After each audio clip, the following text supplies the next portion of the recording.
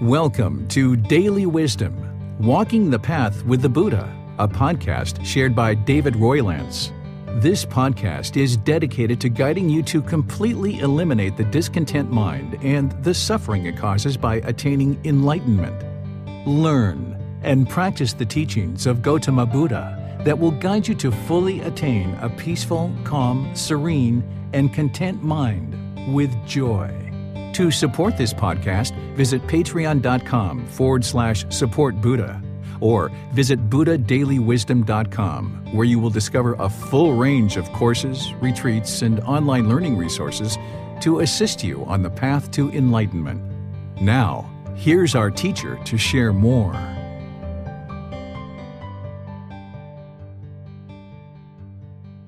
Sawadee Kap. Hello and welcome to Daily Wisdom, Walking the Path with the Buddha.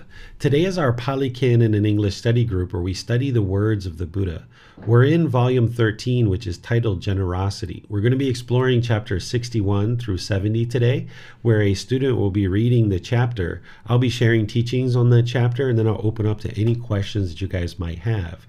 If you've read these ahead of time, you might have some questions. If you haven't read these ahead of time, we're going to be reading those in class, so you'll be able to learn right along with us. And if you'd like to read these chapters in the future prior to class, you can download them from buddhadailywisdom.com and click on the free books, and you'll be able to download these books for free. And then perhaps you might decide to read prior to class and or after class, because there's the words of the Buddha, there's a reference to go back to the original Pali Canon, and then there's the teachings that I'm sharing that will help you further understand and further reflect on what it is that the Buddha is actually teaching. So I'd like to welcome all of you to our class today and invite you to join us for a brief meditation that we will typically do prior to each class. This will help you to kind of clear the mind and then be able to retain more of the teachings as we progress in our class today. So we usually do about a 10-minute meditation prior to the actual class. So if you'd like to go ahead and get into meditation position, I'll start with some chanting, which you're able to chant along if you like, and then I'll just do some very brief guidance to help you in getting into your meditation. And then we'll come out with some more chanting. Arahang Samma Sambuddho Bhagava Bhutang Bhagavanang Apivateyami Savakato Bhagavata Tammo Dhammang Namasami Supatipano Bhagavato Sāvaka Saṅkho Sanghang Namami Namo Tassa Bhagavato Arahato Samma Sambuddhassa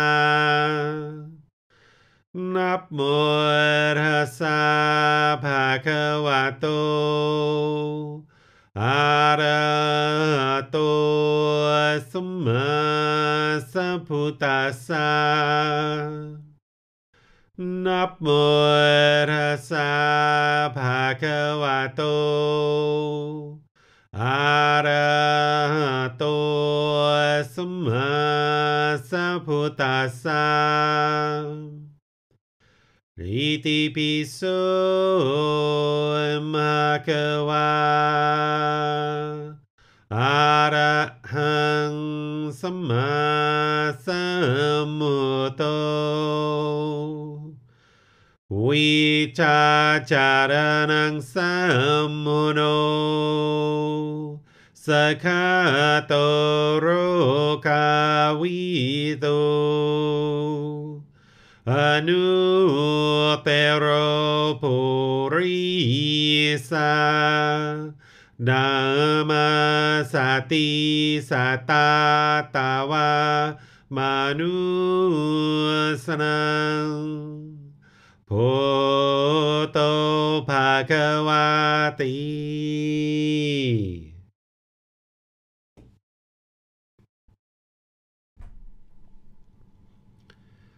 Okay, you should be breathing in through the nose and out through the nose. Here you're just establishing the breath. Breathing in and out. Once the breath is established, fixate the mind on the sound of the breath or the sensation of air moving into the nose. The breath is the present moment. Fixate the mind on the breath, the present moment. If you observe that the mind moves off the breath, cut that off, let it go, and come back to the breath, the present moment. Breathing in and out.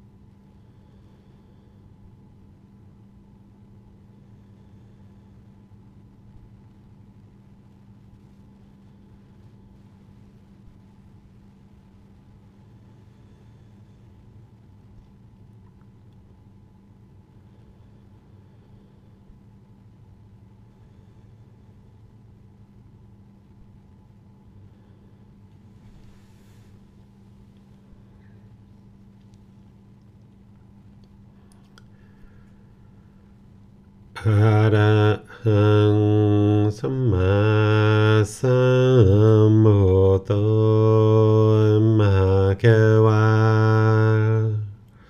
พุทธังมหาเขวันังอภิวาเทมิ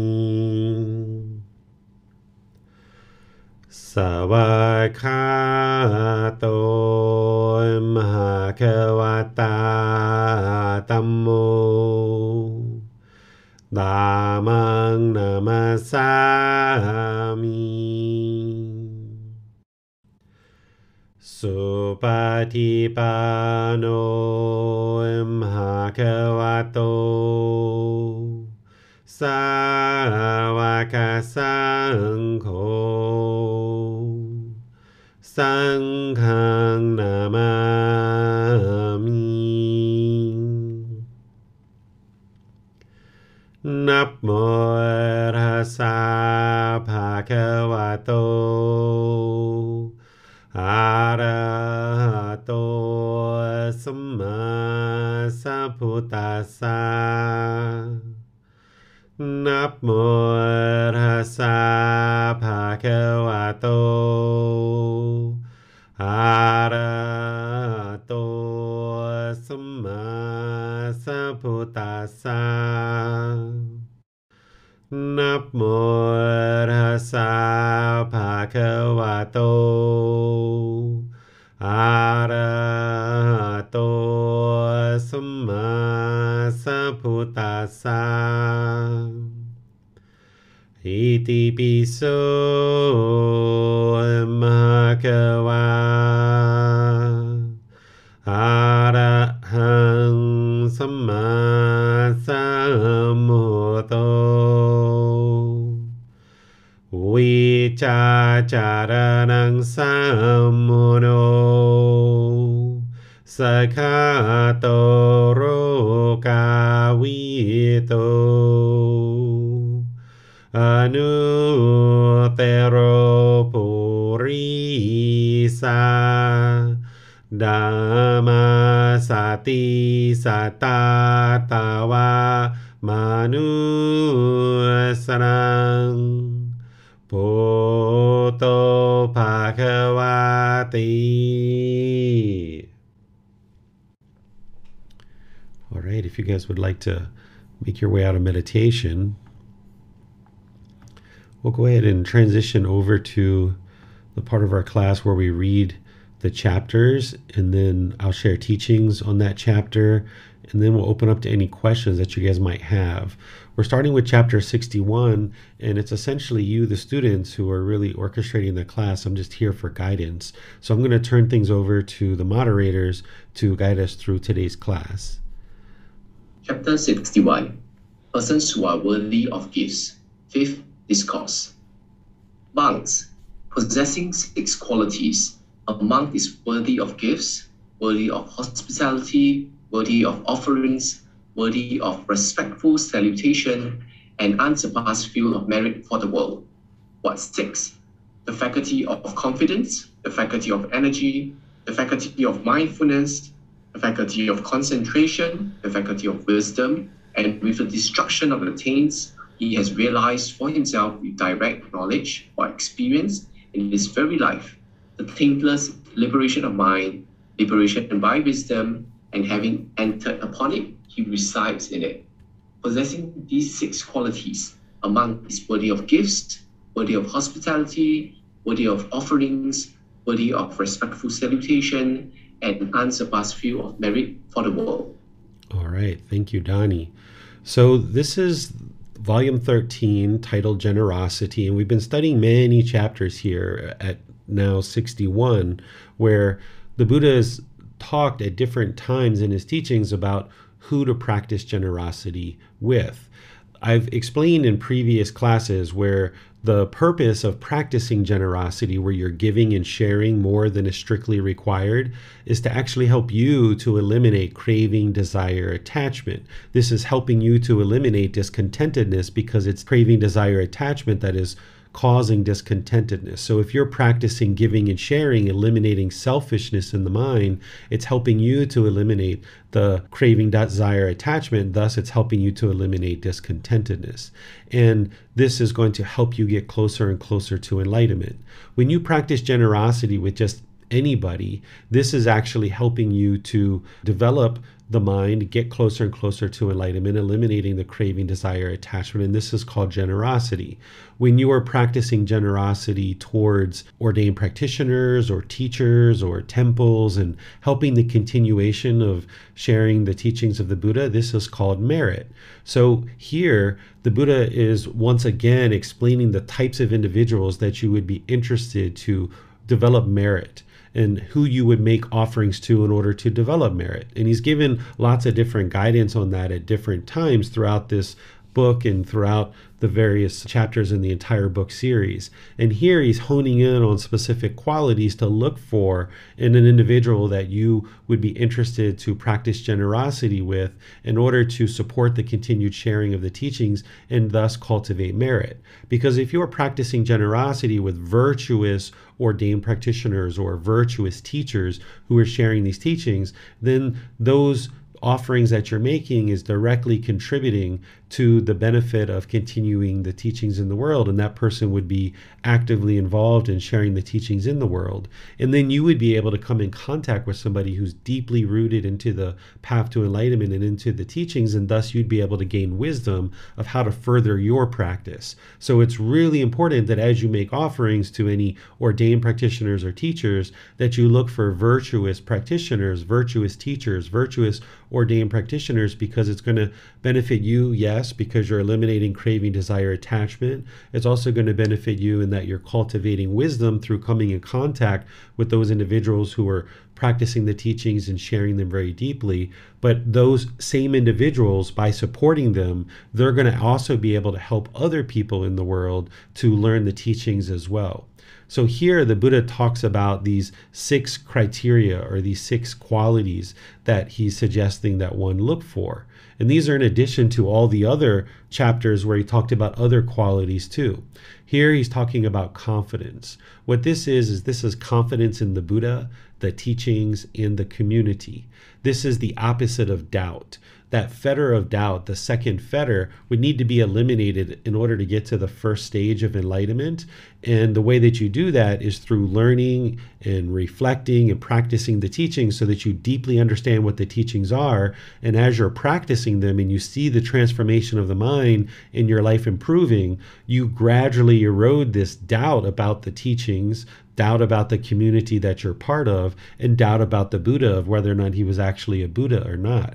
So if you have this faculty of confidence, it means that you've eliminated doubt, and that now you have no doubt in your mind whatsoever that the Buddha was indeed an actual Buddha, that his teachings indeed are leading to a better and improved condition of mind and improved life, and that the community that you're part of is supportive and encouraging and helping you in your growth. And you don't get to this confidence by just snapping the fingers and, blind confidence. Instead, it's through that investigation of the teachings, independently verifying them through your reflection, and then practicing to transform the mind, eliminating more and more pollution of mind. And as you see the mind becoming more peaceful, calm, serenely content with joy, closer to the enlightened mental state, this is where the confidence starts to arise in the mind, and you eventually erode and eliminate the fetter of doubt. So this is the first faculty that he's talking about, the first quality of mind. The next one is this faculty of energy. This relates to the 7 factors of enlightenment. The 7 factors of enlightenment are designed to help you fine-tune the mind. Sometimes people think it's how to determine if somebody is enlightened or not, but that's not actually what they're there for. They're actually there to fine-tune the mind in order to bring it more to the middle. So there's mindfulness, which is the first factor of enlightenment, which is also the next faculty, which we're going to be talking about in a moment. And then when the mind is dull and lethargic and complacent, the Buddha talks about practicing the enlightenment enlightenment factor of investigation, where you're investigating his teachings. And this springs up energy in the mind where there's this willingness to do something. There's initiative. It's really the opposite of dullness and lethargic. And then there's this joy that springs up in the mind. So a person who's practicing the enlightenment factor of energy is going to be having initiative. They're going to be actively sharing the teachings. They're going to be involved in sharing the teachings with a large community in terms of an ordained practitioner or a teacher.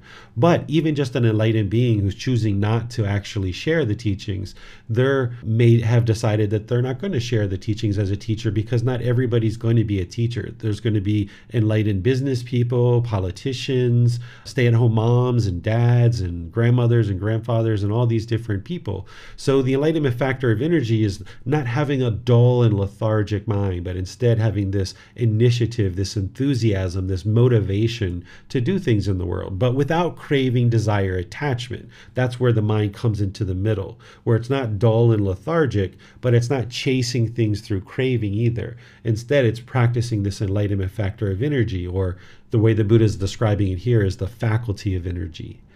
The faculty of mindfulness is the awareness of mind, and this should be practiced all the time.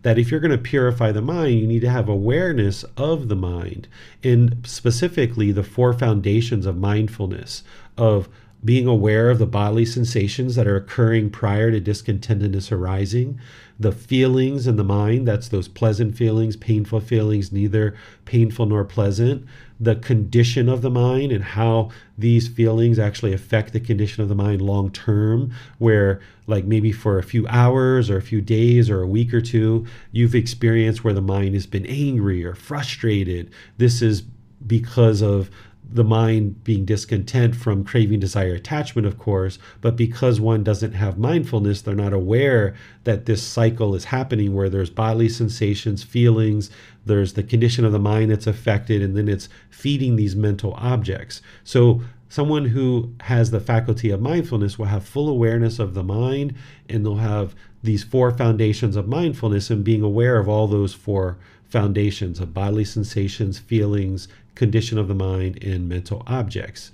And this is one of the qualities that the Buddha is saying that someone that you would practice generosity with in order to produce merit should be practicing mindfulness. Then there's concentration. This is also an aspect of the 7 factors of enlightenment. It's also part of the Eightfold Path, just like mindfulness is part of the Eightfold Path. The Buddha's teachings interconnect in different ways, but what concentration is having focus, having clarity of mind, being able to focus on one particular thing. There's other parts of his teachings where he talks about someone who's muddle-minded. Their mind isn't very focused. Maybe it rambles, it chit-chats, it goes over here and goes over there. The mind just kind of bounces from thing to thing to thing. It's not really focused on any one particular thing with clarity. So what you would like to look for is somebody who has concentration, because if they have concentration through practicing the teachings of the Buddha, then they would have developed their mind to a certain point that they're experiencing the results of this concentration. If someone has a very muddled mind where they're rambling, they're chit-chatting, maybe they're delivering teachings of the Buddha, but they wander off and talk about this thing and that thing and all these things that are unrelated to his actual teachings, then this person's mind isn't necessarily concentrated, so they're not practicing very deeply, and they're not then going to be able to actually share the teachings to help others, because their own mind isn't yet concentrated, so they wouldn't be able to help others to develop that concentration. So the Buddha is saying, look for somebody that has the quality of concentration. And then he talks about wisdom. Whenever he talks about wisdom, he's talking about wisdom about the path to enlightenment, about his teachings, the 3 universal truths, the 4 noble truths, the Eightfold Path, the 5 precepts, the natural law of Gama, all these different teachings, the 10 fetters, meditation, someone who's practicing really closely and who's worthy of gifts and hospitality and offerings and reverential salutations, this unsurpassed field of merit for the world, will have deep wisdom about the teachings because they would have needed to cultivate that through learning, reflecting, and practicing, and then they'll be able to share that with others. So in order to create merit that is going to be beneficial in the continuation and sharing of the teachings, the person that you make offerings to, you would like to be sure that they have wisdom about the teachings. And the way that you'll know that they have wisdom is that you'll be able to independently verify their teachings. Because there's a lot of people in the world that talk about teachings of the Buddha and they say that what they're sharing are the teachings of the Buddha. But how do you discern whether these teachings that they're sharing are true or if they're false? Because there's a lot of misunderstanding in the world about the teachings of the Buddha. Well, you should see that they base their teachings in the words of the Buddha, that they should be very well versed in the Pali Canon and what the Buddha actually taught related to his teachings, because they're the original teachings is the Pali Canon. So they would be well versed in the words of the Buddha, and whatever they share would be independently verifiable. You should be able to take the three universal truths that they share and go out and independently verify those. Or the Four Noble Truths, you should be able to go out and independently verify those. When they explain the Eightfold Path, you should be able to go out and independently verify that through your reflection and through your practice that it's actually working.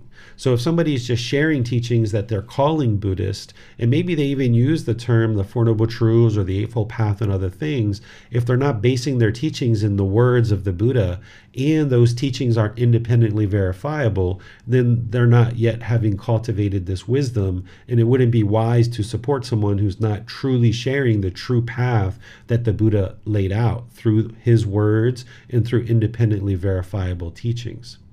And then the Buddha says, okay, what you're looking for is this person who's destroyed the taints. This is the fetters. This is the pollutions of mind, those 10 individual fetters. An individual who's enlightened will have destroyed the taints. They will have eliminated the fetters. They will have completely transformed the mind away from the pollution, and now the mind will be enlightened. So not only will they have these qualities that he's talking about here of confidence, energy, mindfulness, concentration, and wisdom, but they won't have any traces of the fetters or those taints or those pollutions. And then through that direct experience of having trained their mind to eliminate the fetters, now in this very life, their mind is taintless, meaning their mind is no longer polluted. They're experiencing this liberation of mind, meaning they no longer experience discontentedness. They no longer experience strong feelings of conditioned happiness, excitement, elation, thrill, euphoria. They no longer experience anger, sadness, frustration, irritation, annoyance, guilt, shame, fear, stress, anxiety. All of these discontent feelings and others are eliminated when the mind is liberated. It's taintless because it's gotten rid of the pollutions of mind. It's now free. It's free of those strong feelings. And the way that an individual liberates their mind is by wisdom, that by learning, not believing the teachings, but learning them, reflecting on them to independently verify them, and then practicing them. As you're practicing and you're transforming the mind, this is the wisdom of the teachings of the Buddha that's helping you to get to that liberation by wisdom. And now, having entered upon enlightenment is what he's talking about here. He resides in it, meaning that enlightenment is permanent. Right? It's not like, okay, one day somebody's really nice and friendly, the next day they're angry and disgruntled. This is a mind that's not yet in enlightenment. If somebody's enlightened, you would see in every interaction that you interact with them that their mind is calm and peaceful and joyful, that they're loving and kind and compassionate. You're not seeing any irritation or even the slightest annoyance in their mind. So that's when the mind is residing in enlightenment. It enters into enlightenment and now they reside in it. And what the Buddha is helping you to see here is kind of a shorthand way to determine whether somebody's actually enlightened or not. You're not judging them. You're not looking down upon people who aren't enlightened. You're not looking up to people and putting yourself beneath them if they are enlightened. So you're not doing this measuring and comparing. The Buddha is just giving you wisdom to make wise decisions or discernment about where do you share your offerings. Because if you're practicing generosity in the middle way, you don't have an enormous amount of resources to be able to share with every single teacher and every single ordained practitioner. There's countless people in the world that are sharing these teachings. So you would like to find somebody who's virtuous and who's got these particular qualities that the Buddha is talking about, because that's where you're going to be able to experience this enormous amount of merit, where you're eliminating your craving, you're cultivating wisdom yourself by coming into contact with that person, but then also that person is sharing the teachings in a way that's helping other people to get to enlightenment. And an enlightened being who decides to be a teacher, they're going to be able to help many, many, many people in the world. So this is who the Buddha is recommending that you share your offerings with. What questions do you guys have on this chapter?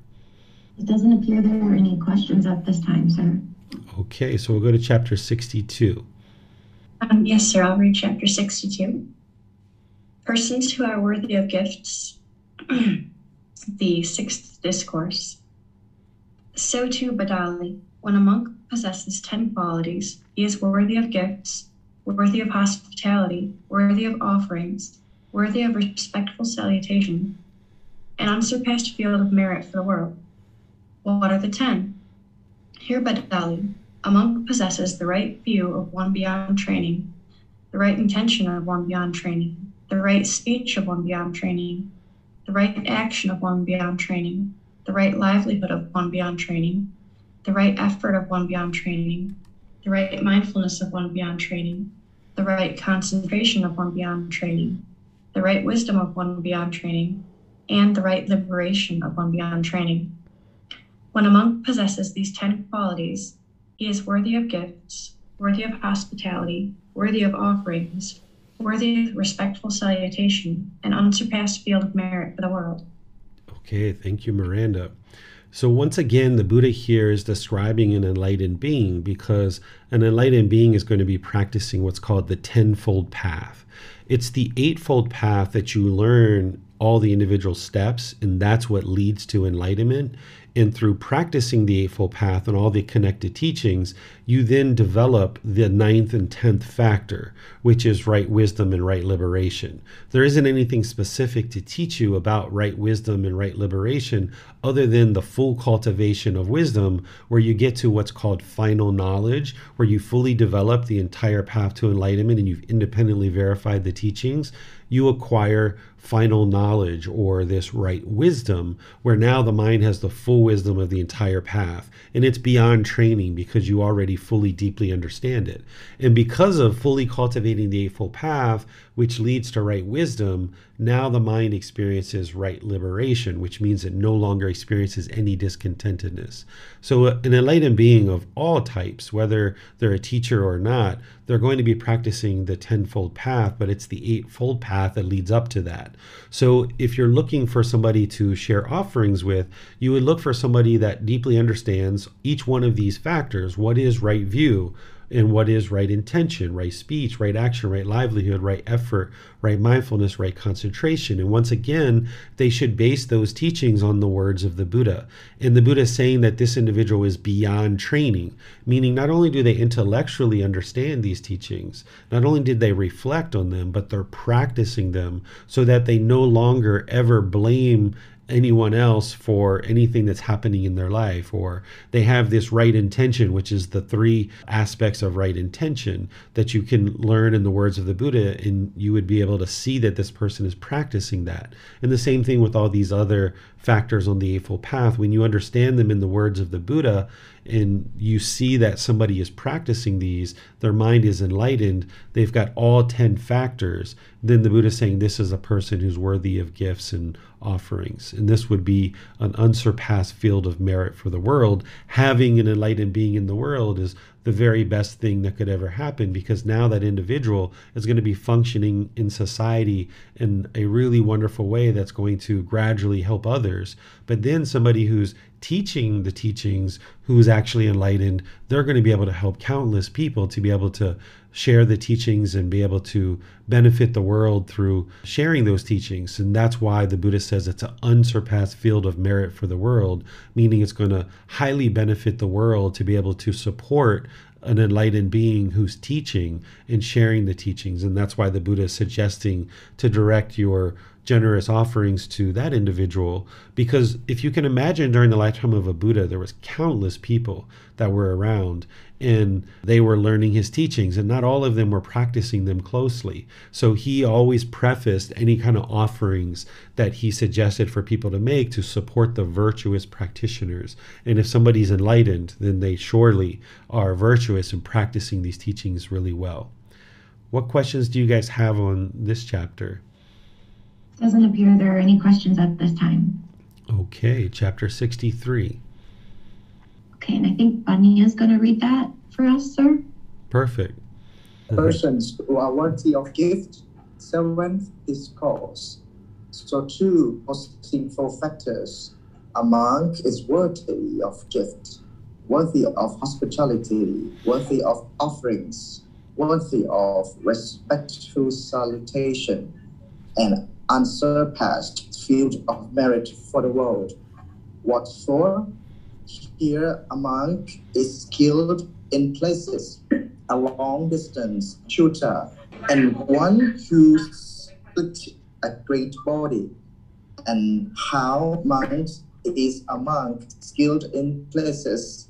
Here a monk is virtuous, practicing moral conduct. He resides restrained by the training guidelines, possesses of wholesome conduct and wise decision making, seeing danger in the slightest faults.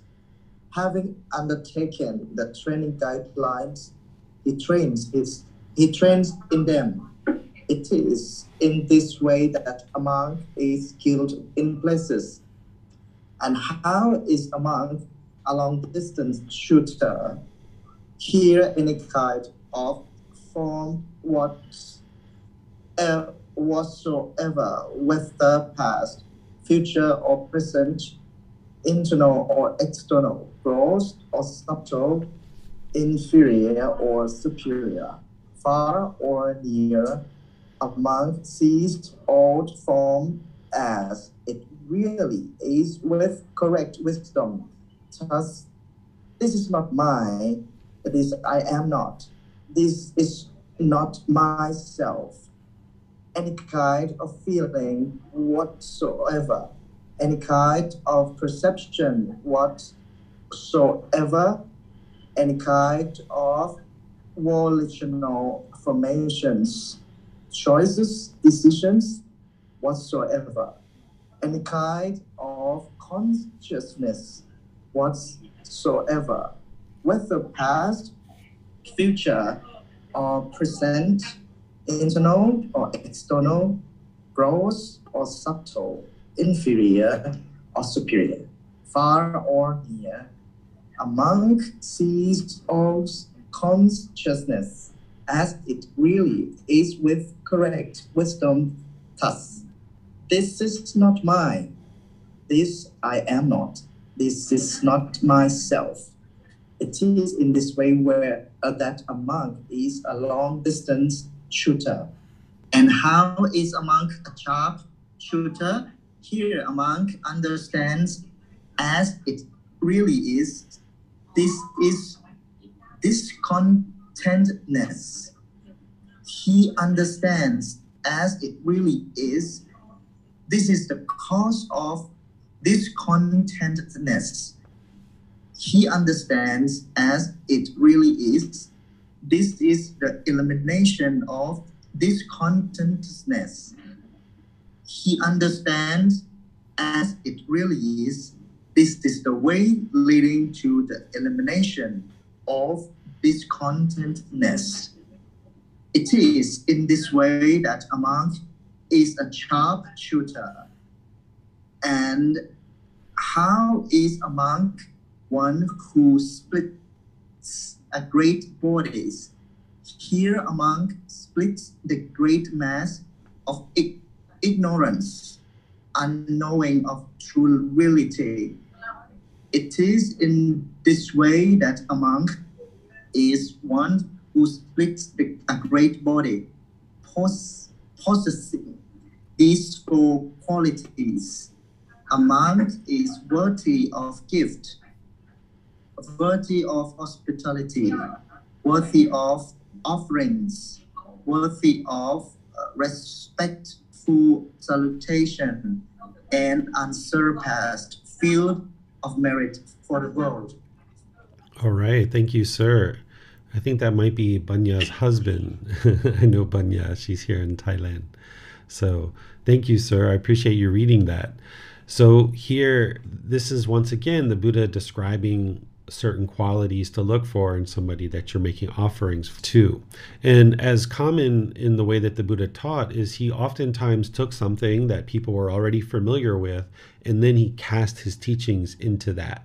And here what he's talking about is an archer, somebody who is a long distance shooter, a sharpshooter, one that can split a great body, because these are things that people would have been familiar with during that lifetime in the arching. So here, this first one, he talks about a monk who is skilled in places, who knowing various places, because during the lifetime of the Buddha, people didn't travel very much. They pretty much knew the local area right around you, where nowadays, we might know far off distant places from where we actually live. So knowing places and knowing where things are in the world, this is actually very helpful. So being skilled in places for an archer would be helpful because they'd be able to know the lay of the land and they would be better at their craft. So the same thing here is the Buddha saying that knowing the lay of your land in terms of this path to enlightenment, being virtuous or practicing wholesome moral conduct, you'd like to look for that in somebody who you're considering to make offerings to. That means they'd be practicing right speech, right action, right livelihood.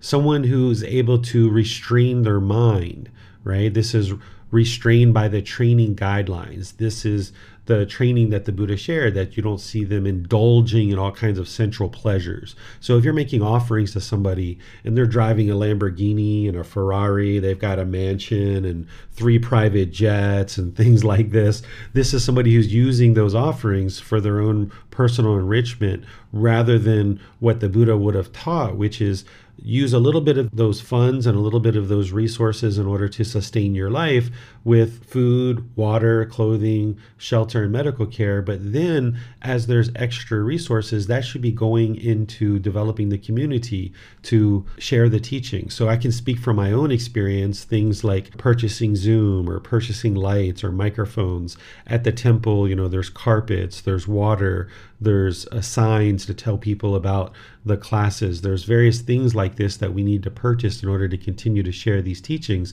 Whereas if somebody wasn't restrained by the training guidelines when they're getting offerings from the public, they would be then using those offerings for their own self-pleasure. And that's not what the Buddha taught to do, that when people are making offerings to us, we should be using that for the basic necessities to sustain our life. And then those offerings should be returned to the community as a way of setting up an environment that's conducive to learning, whether nowadays it's online or at the temple or what have you. A teacher who's receiving offerings from their students should be using a good portion of that to help continue the teachings and continue to share the teachings with their community. And then possessed of wholesome conduct and wise decision making. This is pretty obvious, right?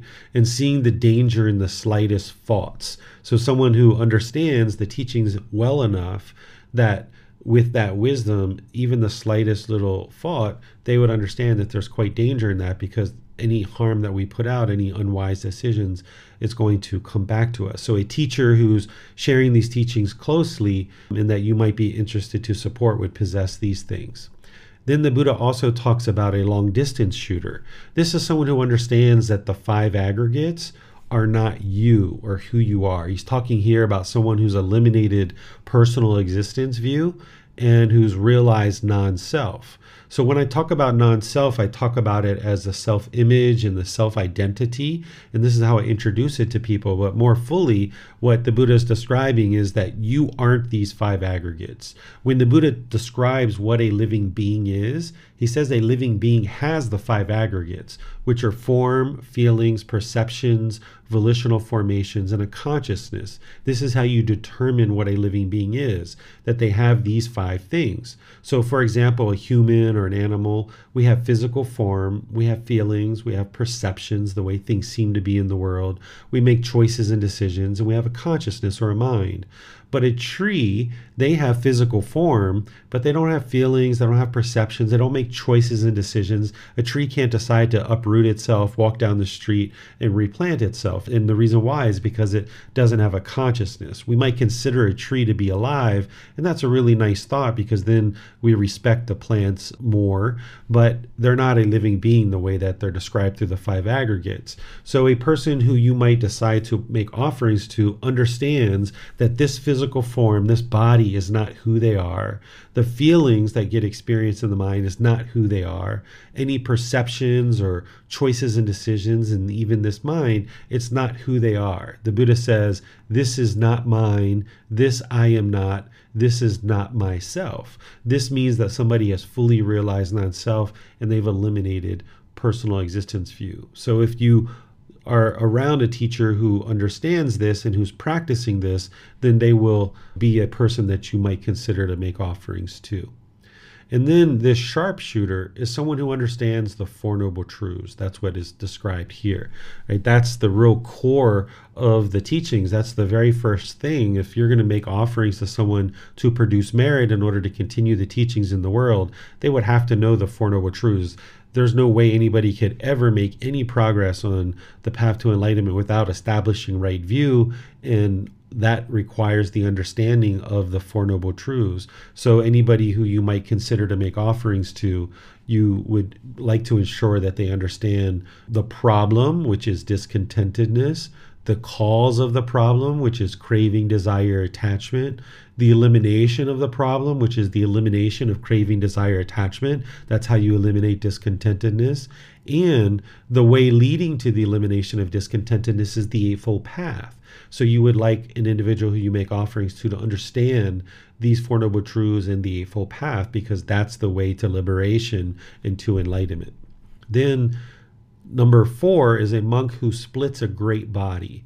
The Buddha here is talking about someone who essentially has eliminated this ignorance or this unknowing of true reality, someone who has arisen wisdom in the mind. This person who has eliminated ignorance fully, they're actually enlightened. So the Buddha is talking about enlightened beings here, and he's talking about it in each chapter a slightly different way to help you approach it and look at it from different angles. Because depending on what your wisdom is, you might look at it through the Eightfold Path, or you might look at it through these criteria or some others that he shares, because ignorance and the eradication of ignorance requires certain intellectual learning, but there needs to be reflection and independent verification, but there also needs to be practice. If somebody isn't practicing the teachings, they haven't eliminated the ignorance or the unknowing of true reality. Somebody might know that maybe killing, stealing, sexual misconduct, lying, or substances that cause heedlessness is unwise. They might know that as part of the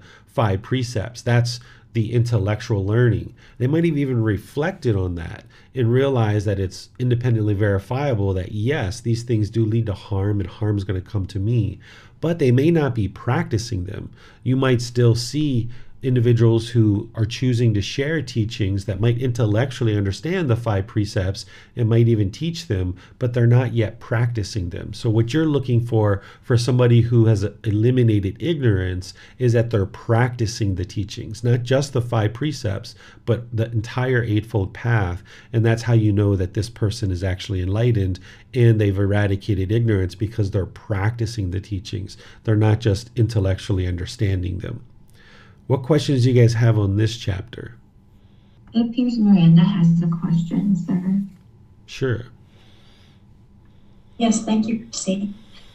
Going back to this part here, number 2, any kind of feeling whatsoever. On YouTube, Tonka asks, many times we hear that feelings are our inner compass to what is wholesome and what is not. Could you give some guidance on this, sir? Yeah, this I wouldn't agree with. If you're experiencing discontentedness, which is conditioned feelings, right? Those conditioned feelings of pleasant, painful, neither painful nor pleasant, this can be a warning sign for you, like the red light on your dashboard, that there's craving, desire, attachment in the mind. But ultimately, you're going to be able to eliminate those conditioned feelings and they'll no longer exist in the mind. So we don't need feelings in order to be an inner compass for us. The inner compass is your wisdom. That's what your inner compass is. Because once you have cultivated wisdom, then you can discern what is wholesome and what is unwholesome. You don't need feelings to tell you what that is. These are just getting in the way of a peaceful, calm, serene, and content mind with joy. So when you eliminate the craving, desire, attachment that's producing the conditioned feelings, you can get those out of the way. Now the mind can be calm, steady, peaceful, stable all the time. It can be joyful all the time.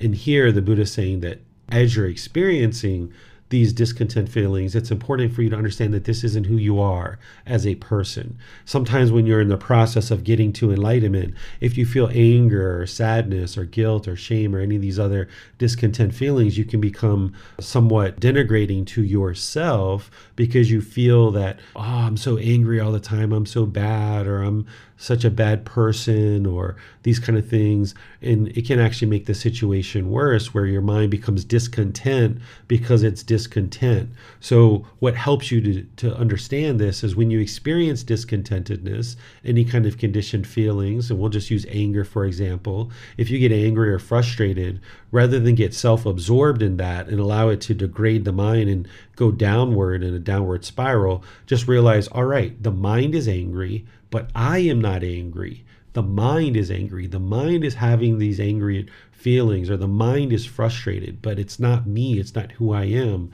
I can eliminate these conditioned feelings, and then I can experience this peaceful mind and this joyful mind. But as long as the mind thinks that these feelings are who you are, then the mind's going to cling to these feelings, and that's where the problems come in. So you would like to let go of these conditioned feelings of conditioned pleasant, painful, neither painful nor pleasant, realizing that this isn't who you are as a person.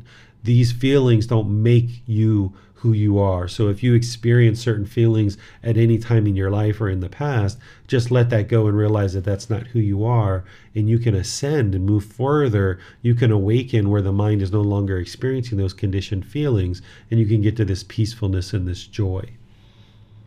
Wonderful. Thank you, sir. You're welcome. I think that's all the questions we have right now, sir. Okay, so we'll move on to chapter 64. And I'll read that.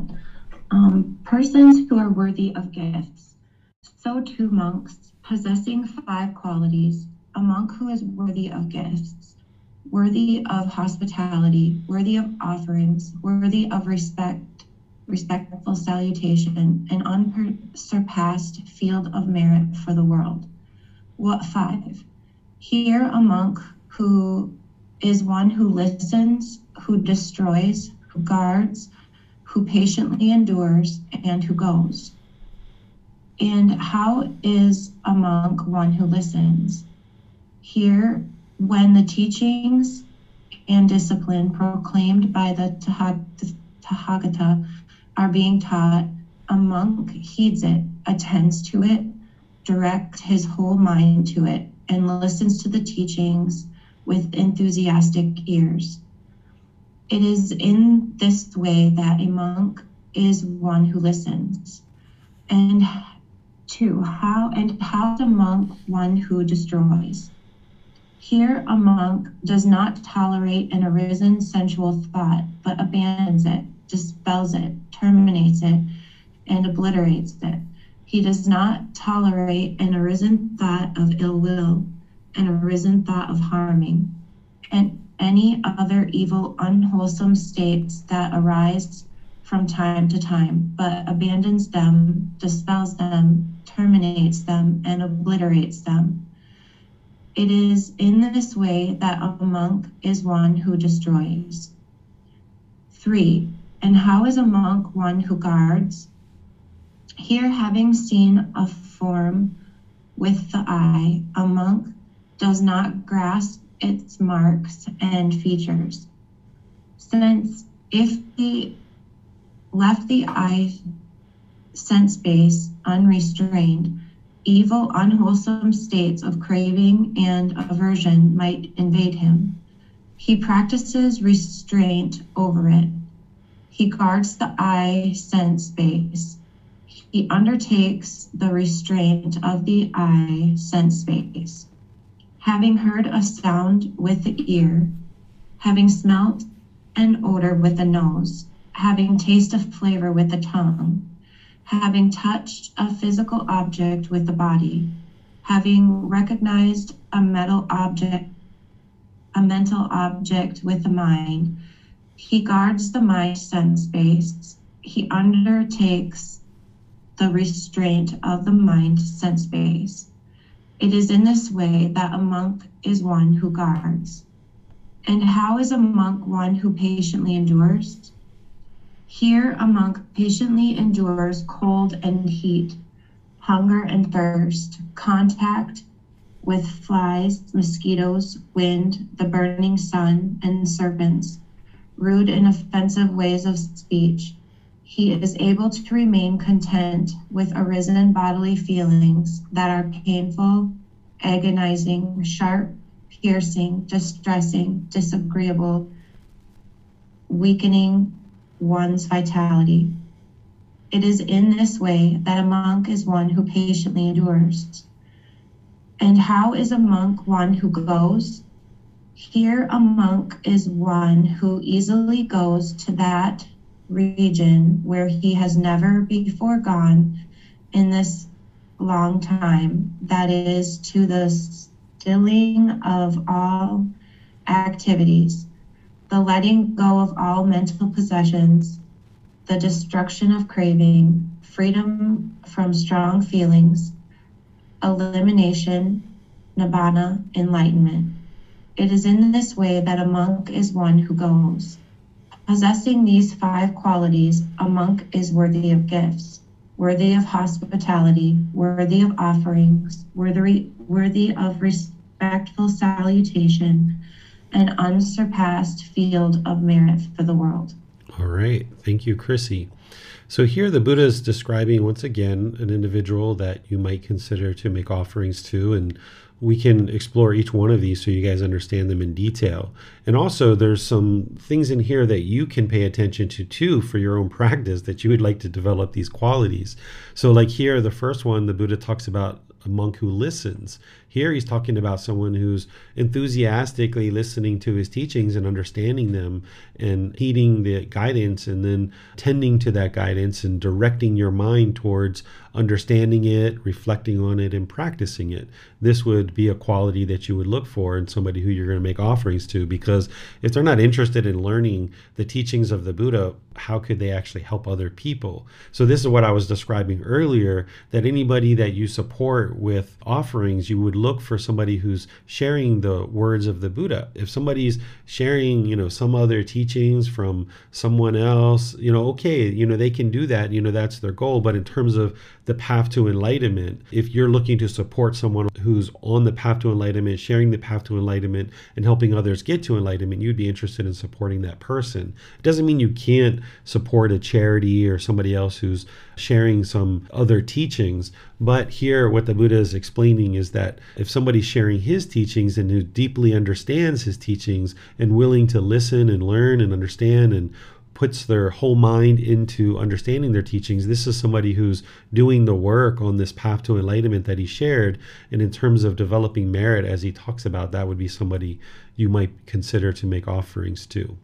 And then he talks about someone who's destroyed essentially these sensual thoughts, that they don't tolerate any kind of sensual thoughts, like sensual desires, what he's talking about, that 4th fetter, that someone isn't just complacent in allowing their sensual thoughts or their thoughts of ill will, which is the 5th fetter, that they don't allow that to permeate in the mind, that instead they cut that off and let it go. that they're not interested in allowing that to continue in the mind. So this is somebody who's not complacent and works to cut off and let go of central desire of ill will and any thoughts of harming. This comes back to right intention in the Eightfold Path, that as part of right intention, the Buddha describes these three aspects: the intention of renunciation, the intention of non-ill will, and the intention of harmlessness.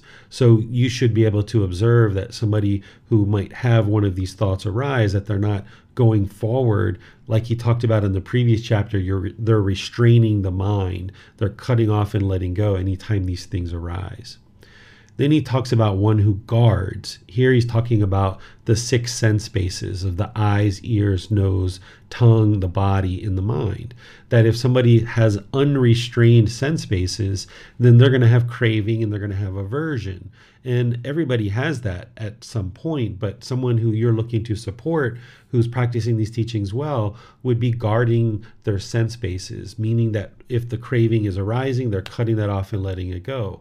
Whereas if craving arises, then we oftentimes have aversion, where we're pushing away a certain situation or a certain person, thinking that that's going to solve the problem when it actually doesn't. So a person who you're looking to support would understand and be practicing the elimination of craving and aversion, and they would be restraining their mind, and they wouldn't allow the mind to cling to these things.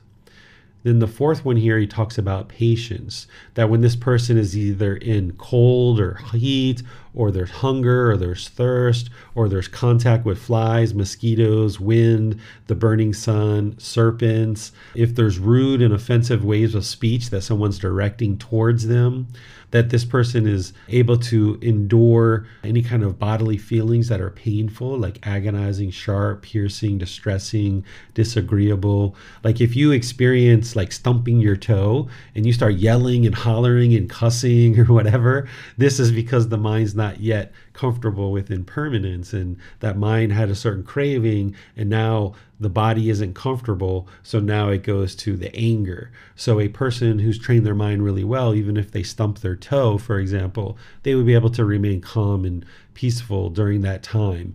They would know that that pain that they're experiencing is impermanent. So the Buddha is giving these examples of, if you're around a teacher or an ordained practitioner and you observe that they're bothered by the cold or the heat, or they get irritable and grumpy when they're hungry or thirsty, or these other things that the Buddha is talking about, then you know that there's not yet patience in the mind. There's still craving, desire, attachment.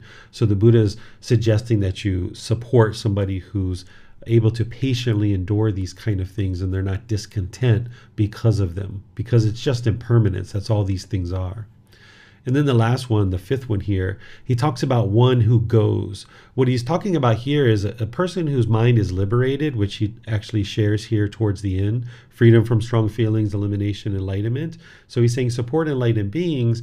And one of the ways you'll know somebody's enlightened is they won't have any reservations about traveling to a part of the world that they've never been to before. Because if there's fear of traveling to a certain place, then the mind is still not enlightened. And if there's fear traveling to a place you've never been before, then how would the Buddha's teachings be able to continue to be shared? So if somebody's never been to a certain region of the world and they're invited to come and share teachings, as an enlightened being would say, sure, I'll come, because they already know that they've extinguished all their unwholesome karma, and there's nothing that's going to bother them. They should be able to make a wise decision about where they go in the world. They wouldn't be fearful or scared or afraid of traveling to any particular region of the world. But if they have all these material possessions that they're holding on to, and they're kind of hunkered down in one place, and they're not willing to travel and go somewhere else to share the teachings, then the mind is still holding on to all these material possessions, and they're not necessarily somebody you would be willing to support, because in order for these teachings to be shared all throughout the world, a teacher who is enlightened would need to be able to travel to anywhere and anywhere that somebody invites them to teach, because those people would like to learn. You would like to see that these people would be willing to travel no matter where they're invited to actually travel in the world. So what questions do you guys have on this chapter? It doesn't appear there are any questions at this time. Okay, chapter 65. persons who are worthy of gifts. Ninth discourse. So too monks, possessing four qualities a monk is worthy of gifts, worthy of hospitality, worthy of offerings, worthy of respectful salutations, and unsurpassed field of merit for the world. What for? Virtual, practicing virtue, practicing moral conduct, speed, patience, and gentleness. Possessing these four factors, a monk is worthy of gifts, worthy of hospitality, worthy of offerings, worthy of respectful salutations, and unsurpassed field of merit for the world. Okay, thank you, Donnie. So I explained these four qualities down here, and I show you exactly how to understand them. This first one, of virtue, is related to the moral conduct section of the Eightfold Path: right speech, right action, right livelihood. Speed, an enlightened being isn't going to be doing things quickly. That's not what the Buddha is actually talking about when he's talking about speed, because an enlightened being is going to be very deliberate, because they're going to be very conscious of the things that they're doing. They're not going to be just nose to the grindstone, go, go, go, go, go, go, go all the time. They're going to be very conscious and very deliberate about the things that they're doing, whether it's their speech and their actions or other decisions that they're making. Instead, what he's talking about here is he's talking about the enlightenment factor of energy, which the enlightenment factor of energy is what I described earlier, where the mind isn't dull and lethargic and complacent. Instead, there's this effort, determination, ambition, initiative, motivation, vigor, enthusiasm, this willingness to do something. That's what he's talking about here. An enlightened being isn't going to sit around on the sofa and eat potato chips all day and watch TV, right? They might do that for a period of time where they're sitting back and relaxing, but they're not going to do that for enormous amounts of time, day on day on day on day on day. They're going to be actively involved in the world, particularly somebody who's teaching, which is what the Buddha is referring to here, is someone to support that's teaching. They're going to be actively involved in sharing the teachings in all different ways through classes, courses, retreats, and various things that they need to do in order to share those teachings. So he's talking about the enlightenment factor of energy here, not doing things quickly. Then with patience, there's this fetter of restlessness that I describe in various classes, and this is where the mind is confused, distracted, worried, anxious. There's this kind of overactivity in the mind. It's the opposite of singleness of mind. So someone who has patience, they're going to have equanimity, which is mental calmness and composure, this evenness of temper, especially in difficult situations. So you would look for somebody who has patience. So as you're learning the teachings, anybody that's sharing the teachings with you, they're going to need to be patient with you, because you're not going to be able to learn them right away. You're going to need to hear things multiple times. You're going to need to ask questions multiple times. You might even ask the same question multiple times or different ways. So if a teacher is becoming impatient with their student, this person isn't enlightened, and they wouldn't be the best person to support, because they're not yet at the enlightened mental state where they can then be patient with their students. So they should have this calmness and composure. They should have patience with their students and understand that it's a gradual training, gradual practice, and gradual progress. Anybody who's enlightened would know that. They would know that they themselves experience gradual training, gradual practice, and gradual progress. So they wouldn't have the expectation that their students would just get it at the snap of a finger. If they're enlightened and they gradually work their way to enlightenment, they went through the gradual training, gradual practice, and gradual progress, so they know that their students are going to need to do exactly the same thing, so they should be able to be patient. If they have expectations or craving or wants for their students to get everything right away, then this wouldn't be the best person to support, is what the Buddha's sharing.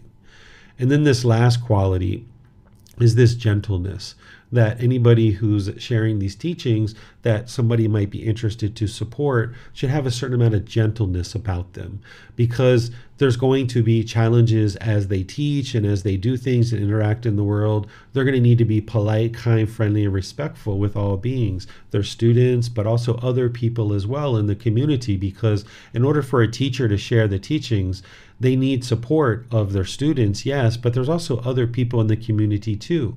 For example, here in Thailand, I have people that make signs for me. I have people that print books for me, that print different things. People at the temple who do a little bit of cleaning around the temple. There's different people that are here in Chiang Mai that support me above and beyond just the students. There's a whole community of people. There's cleaners that I hired at one point to come clean the temple and different things like this.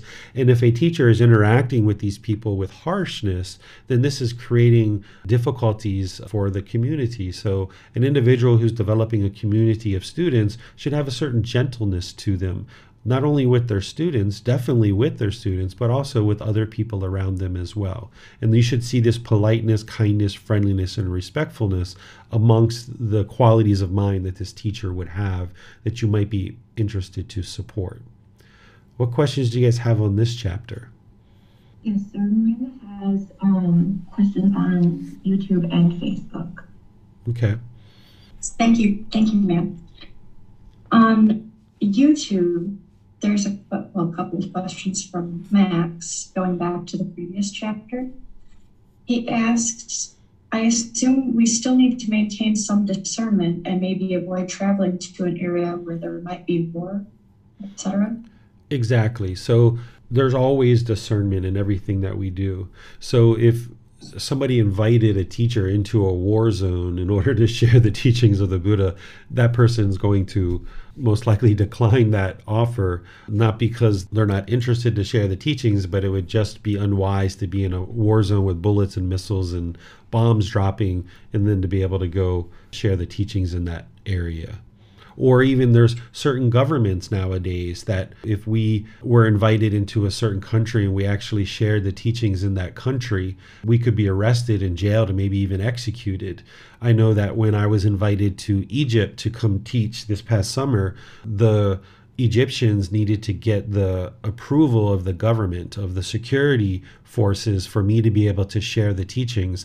The government needed to know who I was, what my background was, where I'm from, what citizenship, what was I going to be teaching. I had to share some documents about what I was going to be sharing. And then the government, the security forces, approved me to then be able to go into Egypt and actually share the teachings with their citizens. So there's these kind of things that a person's going to need to make wise decisions about. Yes, thank you, sir. He has a follow-up question. Also, to take care of this body by wearing a coat when it's cold or sunscreen when it's sunny. Yes, there's no harm in taking care of the physical body, but here an individual would need to be patient when they're experiencing those things. So yeah, if you use things to take care of the physical body, that's very wise, because if the body degrades, then the body's going to die and the mind's not going to be here to be able to be trained. So this is just about not having discontentedness when you go out into the cold or the heat or experience some of these other aspects of impermanence is really all this is. Thank you, sir. Mm-hmm. And then on YouTube, Amina asks, teacher, how can we shift from giving more patience to others than we give to ourselves? What is a good way to find balance? Yeah, where impatience comes from is when there's craving, desire, attachment in the mind's going to be impatient, right? Because with craving, desire, attachment, the mind's going to want to go. Come on, let's get it done. Let's go. Come on. I can't be patient here, right? Because the mind's craving, having desire and attachment, that mental longing and strong eagerness. So the more that you knock down craving, desire, attachment, you can arise this patience in the mind. And that's what ultimately leads to getting to the patience and eliminating restlessness. And then wherever you're in a difficult situation, because remember I talked about equanimity here, you would like to arise this equanimity in the mind, where the mind can be calm and steady and stable, evenness of temper. So wherever you see the opposite of that, where you see the mind wanting to go, that's where you apply right effort and you restrain the mind. So you use right mindfulness, awareness of mind, to observe whenever the mind is impatient and it's go, and you see those cravings arising in the mind, and where you see that, then you apply right effort to cut that off and let it go and restrain the mind, and just realize that you need to practice patience and equanimity. Yes, thank you, sir. Mm-hmm. And then on YouTube, Tonka asks, Sharing the teachings when someone becomes enlightened is a sign of generosity.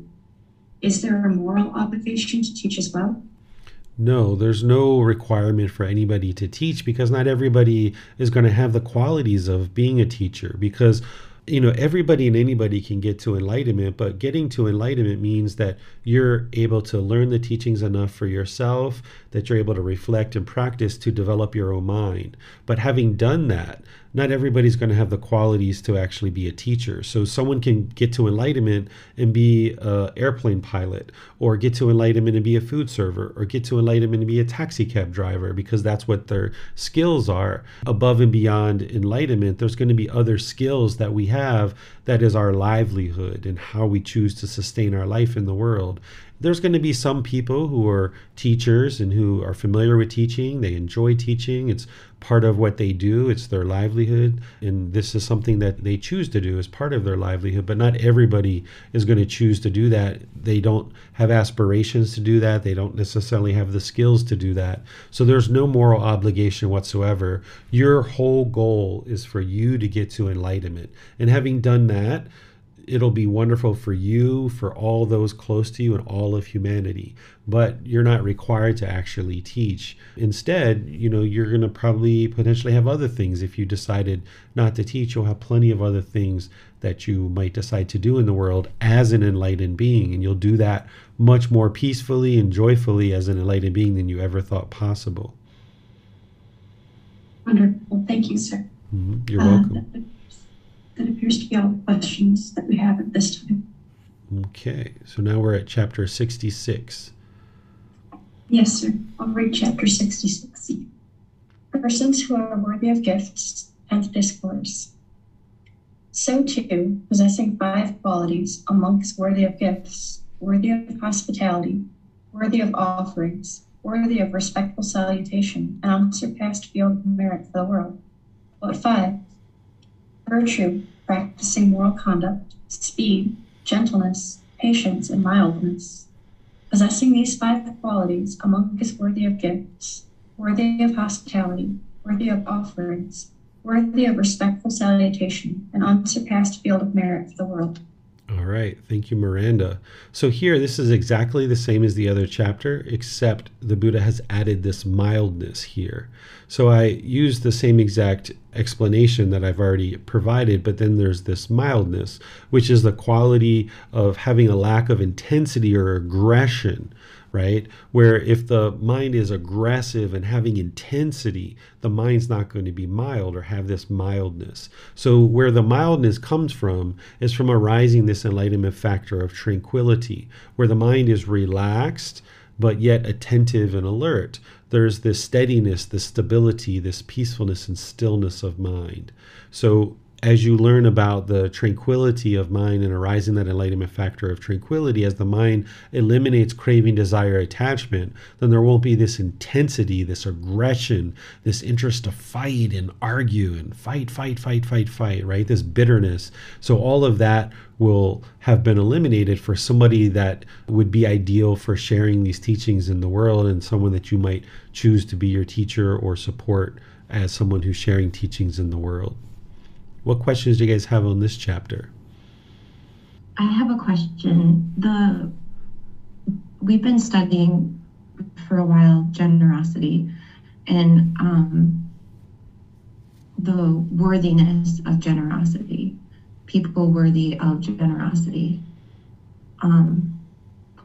What does that mean then for one who practices generosity to beings who maybe are not deemed worthy of generosity or viewed as worthy of generosity? Okay, there's 2 things here. Let me help you with this. There's generosity, and then there's merit, which is also generosity, but it's a unique type of generosity. So in order for you to get to enlightenment, you're going to need to practice generosity, which is the giving and sharing of more than is strictly required in any particular situation. So you helping a homeless person, or you helping a local charity, or you holding the door for somebody at a store as you're going in, that's generosity. Even picking up something off the ground, sir, you dropped this, or ma'am, you dropped this. this. This is generosity. It's more than is strictly required of your time, your effort, your energy, and your resources. It's helping you to eliminate selfishness, that you're willing to give and share your time, effort, energy, and resources. And you can practice generosity with anybody and everybody that you choose to do that with. And you should always do that from the middle so that you're not sacrificing and you're not lacking the basic needs that you need to sustain your life. So you can practice generosity with anybody and everybody.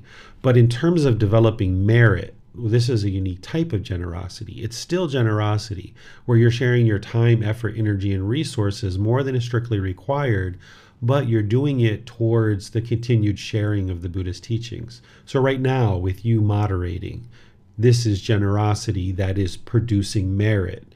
You're providing your time, your effort, your energy, and your resources more than is strictly required towards the continuation of sharing these teachings. So that's generosity that is thus then producing merit. But you'll still need to practice generosity in other situations too. It's not that you would only practice generosity with someone who's worthy. Here, the Buddha is talking about this worthiness as it relates to producing merit. Because if you think about during the lifetime of the Buddha, there were countless people, as there are today, that are ordained and sharing these teachings. And the Buddha was helping you to discern who is it that you would like to support that is sharing the teachings. How would you then develop this merit and ensure that these teachings would continue in the world? You would look for these various qualities that he talked about. But that's in addition to your normal practice of generosity, where you're just sharing your time, effort, energy, and resources with anybody that you might decide to do that with. And you get to make personal choices about how you choose to share your generosity. Like I mentioned, as simple as holding the door for somebody on the way into a store is generosity. And you don't have to determine if they have any of these qualities before you actually open the door and hold it for them, because you're not trying to produce merit at that point. You're just looking to practice generosity and be a generous person, not being selfish. Okay, I understand, sir. And when we do these things, we should have a mindset of not doing it to produce merit, though, right? Not with the craving to produce merit or the idea of I'm helping, like, for instance, suggesting the moderating, like I'm helping so that I can increase merit. Right. You're doing it because you should practice generosity without any expectation of anything in return. But that's different than knowing what is transpiring as a result of your practice. So for example, holding the door for somebody going into a store.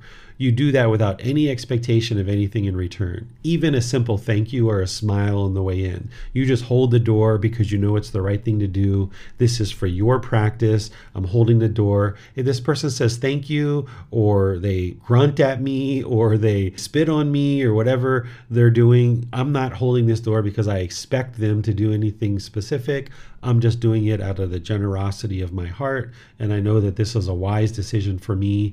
So you're not doing it with any expectation, but you know with wisdom that it is helping you eliminate craving, desire, attachment.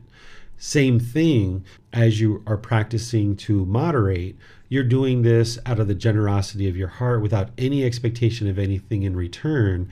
However, you do have the wisdom to know that it's helping you with craving, desire, attachment, and it's helping to continue the teachings of the Buddha in the world. But you don't have any expectation that after every single class, David's going to say thank you, or the community is going to say thank you. You're not looking for pleasant feelings just because you're moderating. You're not looking for admiration or this gratitude to be bestowed upon you. You're just doing it out of the generosity of your heart because you know it's the right and wise thing to do to help these teachings to be shared in the world. But you know that this is, because of wisdom, helping you to eliminate craving, and it is helping the teachings to continue in the world.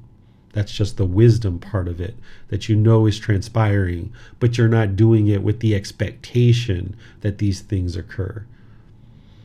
Okay, I understand, sir. So I do notice with the example of moderating, I do notice that it does help the mind stay single-minded and focused during class. So I would want to cut that off and just keep doing what I'm doing, not have the, like, not excited, but pleasant feelings of knowing that moderating does help my mind, this mind, stay single-minded and focused. Right. Right. The Buddha just shares to not have expectations that these things will occur, but know that they will occur. Have the wisdom that you're enhancing the mind by you moderating. Talking to other moderators, they've shared that it's helped them to eliminate shyness. It's helped them to eliminate some personal existence view. There have been other benefits. They're able to interact in the class more readily. So they've been able to learn the teachings more closely. So there are these benefits that are happening. But the reason why those benefits are happening is because of the natural law of karma, of cause and effect and action and result, that because you're practicing the wholesome quality of generosity, you making that wise decision in any way that you're practicing generosity, not just to produce merit, but any generosity, as you put generosity out into the world, then there's going to be things that come back to you because of the natural law of karma that are wholesome. But you're not choosing to practice that generosity because you expect those wholesome things to come back, but you just know that they will. Because when there's the expectation that they will occur, then when they don't occur, the mind's going to be discontent because of it. So in order to get to pure generosity, a practitioner needs to be able to share their time, effort, energy, and resources without any expectation of anything in return. And this pure generosity is going to produce beneficial results, but that's not why you're doing it. But you have wisdom that these things will occur. Okay. Thank you, sir. You're I don't welcome. think we have any other questions right now. Okay, so we're off to chapter 67 then. Correct. And I believe Banya's husband is going to read again. Sure. Persons who are worthy of gift, 11th discourse.